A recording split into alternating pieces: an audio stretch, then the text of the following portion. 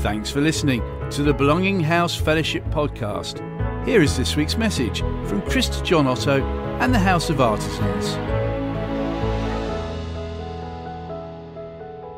I've had the luxury of teaching from John's Gospel for all the services this week. And as some of you know, John is my favorite writer in the Bible. All his books are my favorite. The Gospel of John is my favorite book in the Bible. I love all the letters of John. I love the book of Revelation. I believe they're all written by the same person, largely because I memorized great swaths of these things when I was young. And it was in the memorization that I really got the thought process in these books in my head.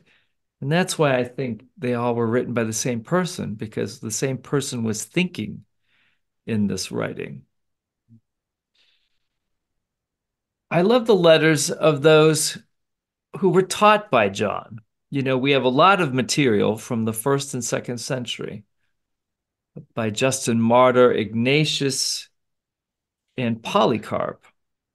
And you can see John's direct legacy in those that led the church into the 2nd century. There is continuity.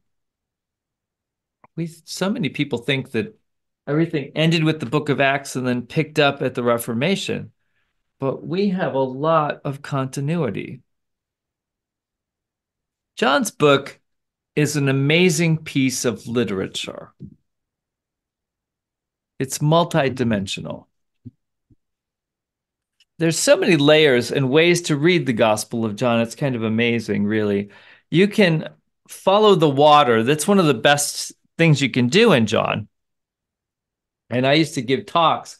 I had just a little blue drop of water in the margins, and I could go from one drop of water to another and tell the story of John just from the water. And that's a story about the Holy Spirit. You can look at the book of John as the book of the new creation. Book about the new creation. The first 2 chapters of John mirror Genesis 1 through 3. You can follow the I ams. That's a story all by itself. The I ams. And all that they say about Jesus and all that they say about the Father. You can follow the encounters. In some years during Lent, you know, all the readings in Lent are just the encounters Jesus has with people in the book of John. Mary, Nicodemus, the Samaritan woman, blind Bartimaeus, the woman caught in adultery, and Lazarus. And then you can follow the love. You can follow the love, and that tells a story all by itself. This story in John really begins at a wedding. That's where the story begins. It's where the movement happens. The wedding is where the ministry of Jesus begins. And Jesus, almost from the beginning, in the next chapter after the wedding, he talks about the cross. Jesus said in John 3, I'm going to be lifted up, just like Moses lifted up the serpent in the wilderness, and I will draw all men, the whole world, unto myself. Why? Because God so loved the world that he gave his only begotten Son, so that whoever believes in him should not perish, but have eternal life. Everlasting life is all about being in love with the Father. And Jesus tells them at the Last Supper, a new commandment I give you, love one another. In other words, live like you live in heaven here. And then he demonstrates it. And he teaches it for all those chapters that I talked about last night. And then he prays for us that we would discover the love of the Father. People love theology, And we could talk about theology all night, but nobody cares. Those are answers to questions nobody's asking. I wrote that in my notebooks in seminary. They're answering questions nobody is asking. And I made a determination in 1993, heavenly days, 1993, 31 years ago, that I was going to answer questions people really were asking. It's gotten me into all kinds of trouble. But nobody cares about theology. Nobody cares about the theological implications of the resurrection. If you talk to somebody on the street, nobody cares. Nobody cares about substitutionary atonement. Nobody does. Nobody cares about all the meanings and the layers in this Passover of the Lord vigil, this Easter vigil, which is the most ancient liturgy of the church. Nobody cares. And I could talk to you about it ad nauseum because it was my area of expertise in my studies. Because at the end of the day, we are all like Mary.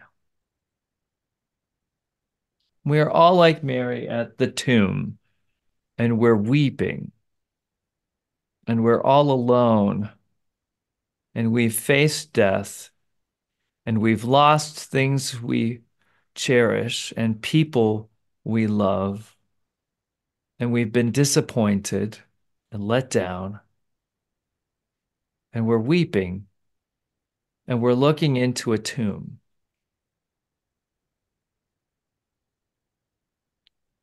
And we hear a familiar voice behind us.